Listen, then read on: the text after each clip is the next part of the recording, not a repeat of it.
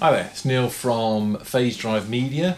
Here today to talk a little bit about our setup and the sort of kit we use, and to focus a little bit on the iMac Pro behind me and talk a little bit about that.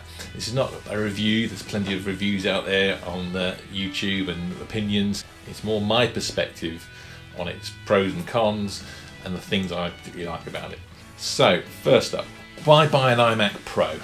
Well, several reasons. Bearing in mind they're not cheap things, they're quite expensive.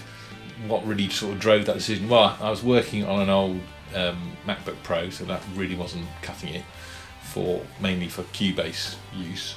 It was beginning to get overloaded by the project I was doing. Also needed something that was going to cope with 4K video editing, which sometimes I get involved in.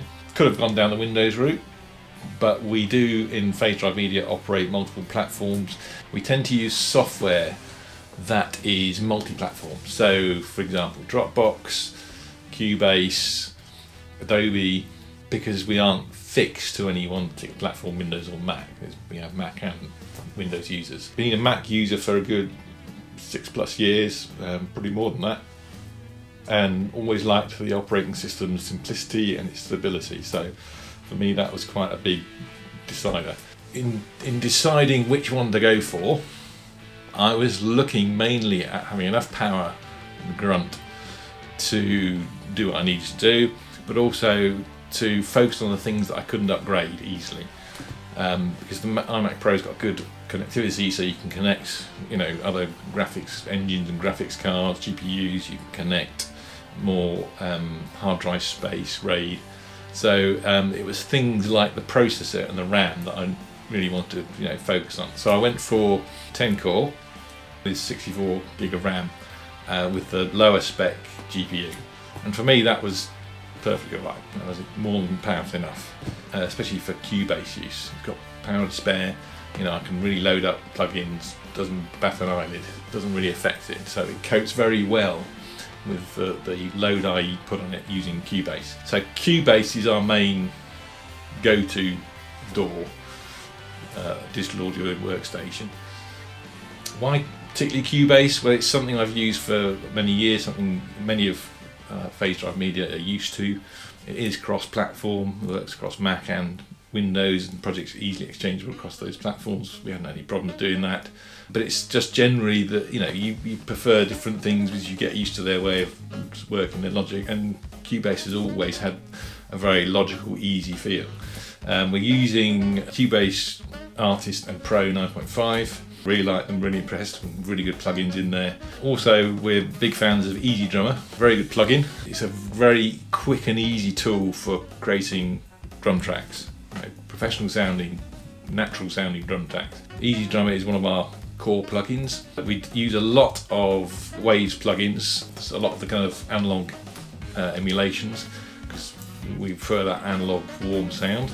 And also we use Garritan Personal Orchestra for the strings and pianos, because again it's good value, it really works well, and we can share projects across different users without so much problem. So other bits of kit, again we tend to use Steinberg interfaces because they marry very well with Cubase.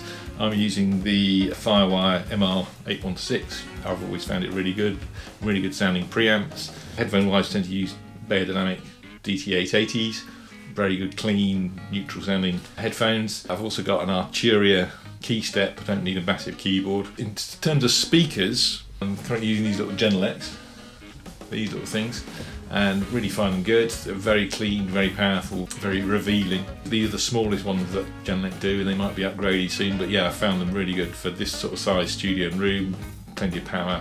Back to the iMac Pro.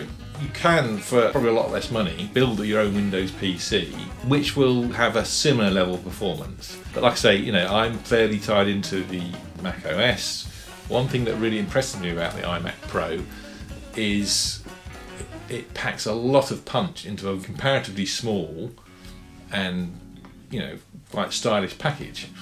I'm not that worried about the style, but the amount of grunt they pack into this fairly small frame is quite impressive. The other thing it does that quite impresses me is I've got it set to encrypt on the hard drive, on the internal SSD, and it doesn't slow it down at all.